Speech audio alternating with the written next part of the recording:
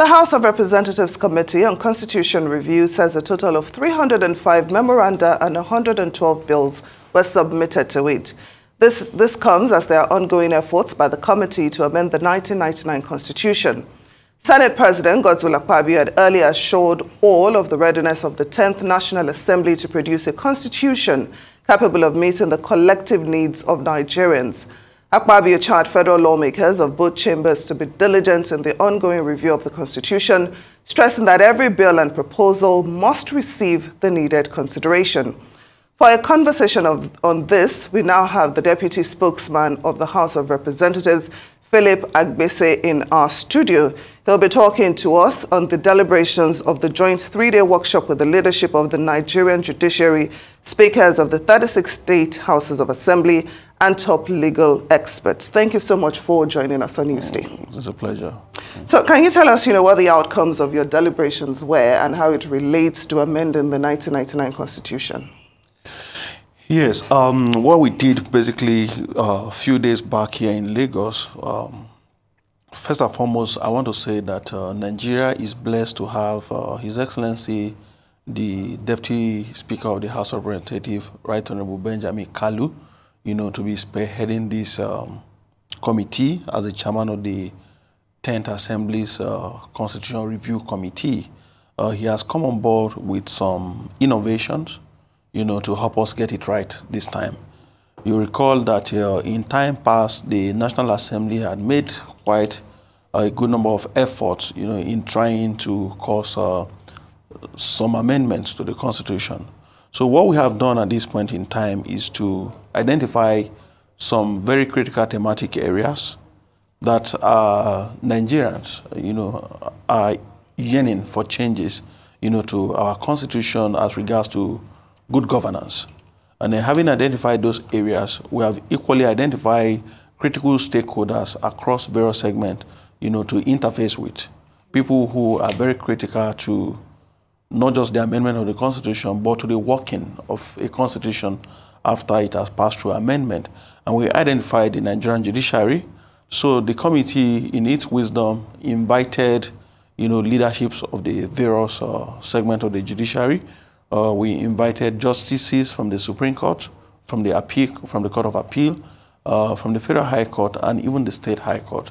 And we had other stakeholders, non-judicial officers like magistrates, lawyers, friends of the various courts, to guide us, to speak into the issues. And again, we thought it wise to equally carry along the state houses of assembly, because what used to happen in the past is that the National Assembly will cause some amendments to the Constitution, and when you take it back to the State House of Assembly, it is just a new process for them. In some instances, they lack understanding of the areas where amendments are being proposed, and some cases, they equally have areas that they feel, should be amendment. So what happens is that when you take it to the State House of Assembly, at that point, you have to return it back to the National Assembly, and at this point, before you know, the lifespan of that assembly is over. So what we have done under the leadership of Right Honorable Benjamin Kalu at the moment is to identify not just the thematic areas, but some sort of timelines, what we should achieve at every point in time and how to measure the milestones with what we have achieved. So at this point, we received a memorandum from people, from Nigerians. We equally considered members' bills, sponsored by members of the parliament, either in the Senate or in the House of Representatives. And we equally received memoranda from members of the public on areas they also consider that amendments are necessary to the Constitution. So at this point, we are now relating with stakeholders, reason why we had that meeting here a few days back. The meeting did not agree, on any specific area on the thematic issues. What we are doing basically is for everybody, the state legislators, the judiciary, and members of the amendment committee to have a detailed understanding of the various proposals. A good example, the Supreme Court just recently passed a judgment between the federal government and the 36 states of the Federation on the issue of local government autonomy. At the course of our interaction, the justices of the Appeal Court and the Supreme Court, they equally, made proposals as to the amendments that will work. Because of the kind of constitution we have in the country at the moment, the question of accusations that the judiciary, is being used or the judiciary is not doing their own best is always there, because you have a constitution that has duplication, of rules, and even to a large extent some contradictions. So a judge can base his interpretation, on a certain provision of the law, and a plaintiff or a defendant is crying that another aspect of that constitution is not looked at. So the judges have pointed out some of these areas where there are repetitions in the Constitution, in the current Constitution. They've equally pointed out the areas where we also have some sort of contradictions. So at the end of the day, we believe that when we are done, it will also be very easy for the court to easily interpret, instead of necessarily, because as lawyers, we're also taught that judges can go into the mindset of the framers of the law, when interpreting the law. Well, it seems that the 3 days, there will be more days to review this, and it seems like it was very fruitful. But you were talking about the contradictions and the repetitions within the Constitution and the confusion that creates. But without getting into detail, because you also said you weren't going to do that, what are some of the changes that have been made? What are some of the critical thematic areas that are being worked upon, if you can expound on that a little bit more? And in terms of the lack of understanding of some of the members, how is that being dealt with? Okay, we looked at state creation.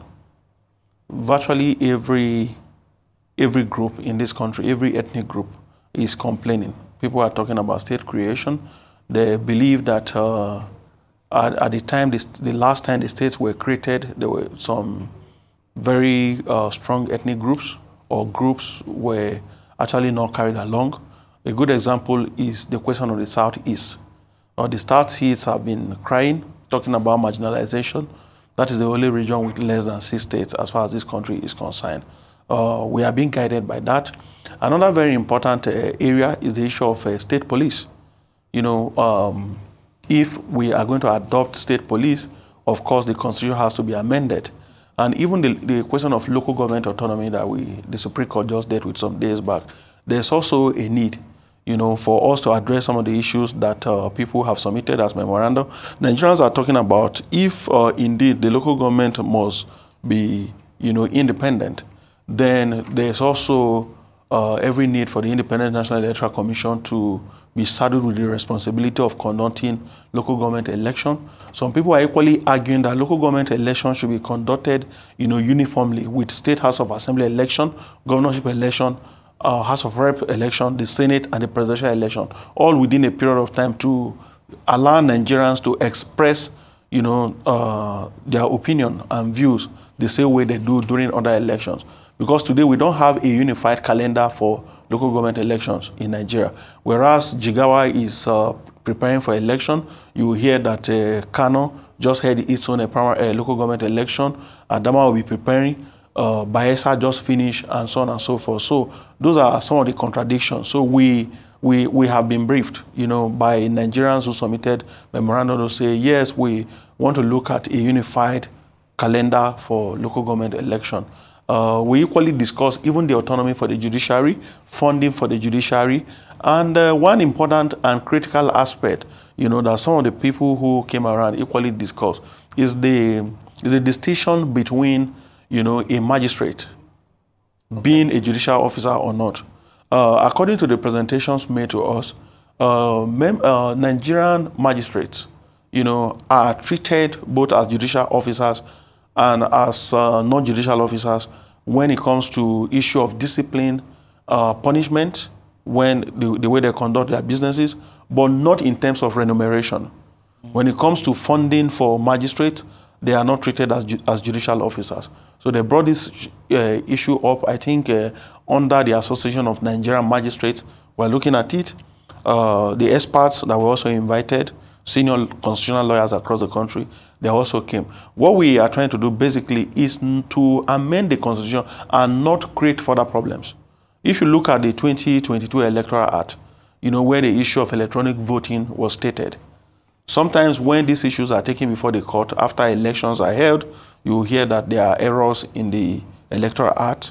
So what we want to do is to cure this problem, once and for all, to deal with the elephant in the room, for the last time. And we also want a constitution that will be as flexible as possible. We don't want a bulky document that must state, how everything is done, but to give to Nigerians a constitution that is able to strengthen our institutions.